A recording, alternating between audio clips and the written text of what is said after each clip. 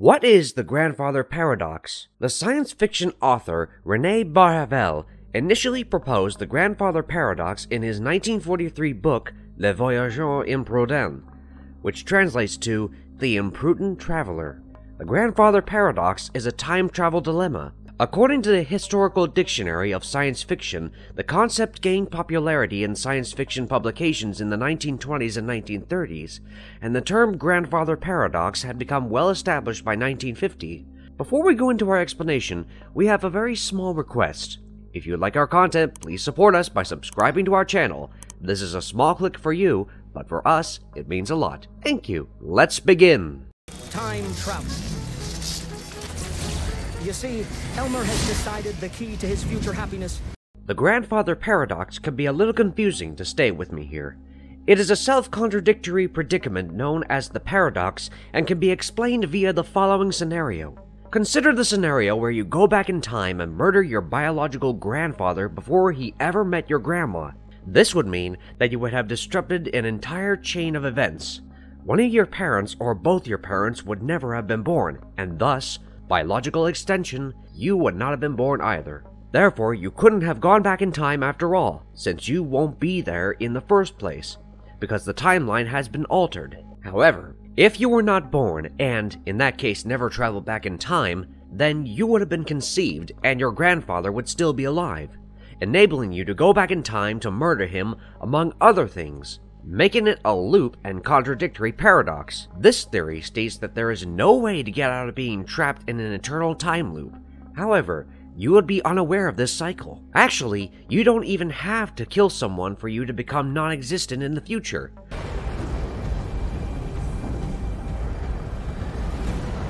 There are a variety of other ways you may alter history without affecting the course of time itself. The best known example is probably from the film Back to the Future, in which the time-traveling protagonist unintentionally causes his parents' marriage to fall apart and then struggles valiantly to mend it, meaning that he created the possibility for his parents never to conceive and give birth to him in the first place, because he drove a wedge between them. According to the Stanford Encyclopedia of Philosophy, the paradox is sometimes interpreted as a challenge to the viability of time travel.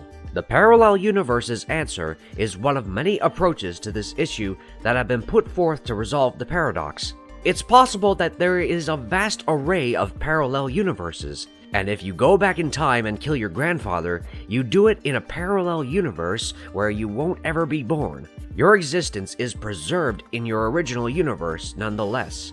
Any alteration to the timeline in the Marvel Universe creates an alternate one. Some characters are aware of this and make use of it, such as Vance Astro of the Guardians of the Galaxy, who was able to become Justice through a timeline shift. A similar situation has been seen in the recently released third season of The Umbrella Academy.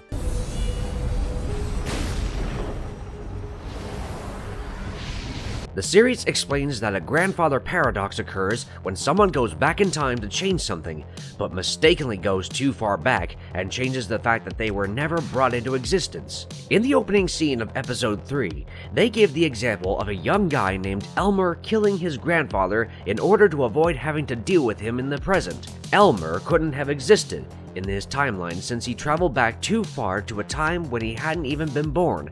The Umbrellas unintentionally did just that.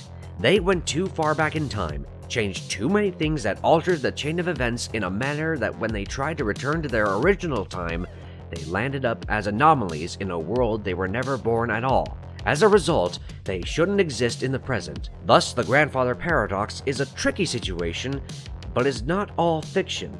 While this paradox has appeared as a plot device in various science fiction shows and properties, it is also discussed in the world of physics with none other than Stephen Hawking himself taking a major interest. This one really sends you for a loop, huh? What do you think about the grandfather paradox? Do you think that there are ways to avoid causing anomalies if one accidentally creates one? Let us know in the comment section below. And if you like our content, don't forget to leave a like and subscribe to us if you haven't already. Have a good one and be safe. Thanks everyone!